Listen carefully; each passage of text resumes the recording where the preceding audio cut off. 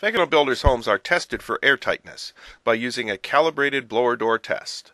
The airtightness of our homes reduces energy cost, help avoids moisture condensation problems, and eliminates uncomfortable drafts caused by air leaking from the outdoors.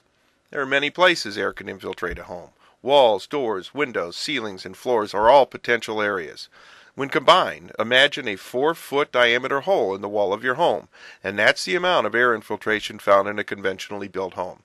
In a Faganel Builders Millennium III Green home, that hole is reduced to less than 12 inches. The blower door test confirms that our homes have been sealed as intended.